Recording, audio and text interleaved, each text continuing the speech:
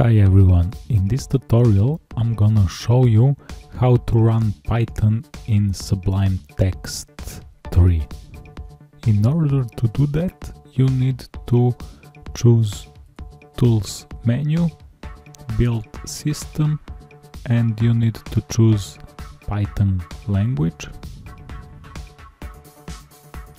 Then if you want to run your code, you need to click Ctrl+B.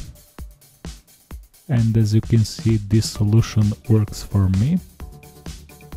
But if this doesn't work for you, you need to go again, click on the Tools, Build System, and now choose New Build System.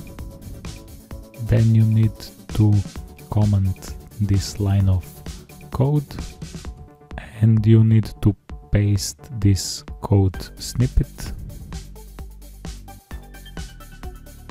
This string here is the information about Python's path on your system.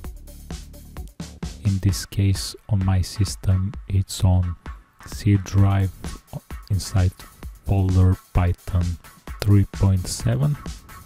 I'm gonna show you that. I'm gonna go inside C folder and I'm gonna choose folder Python 3.7, and as you can see, I have this Python executable file.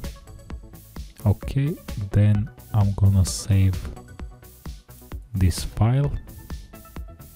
You can give it any name you want. I'm gonna choose this one,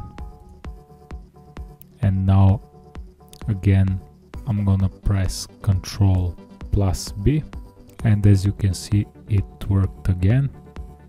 That's all in this tutorial. Don't forget to subscribe to our channel and to like this video. See you in the next tutorial. Bye.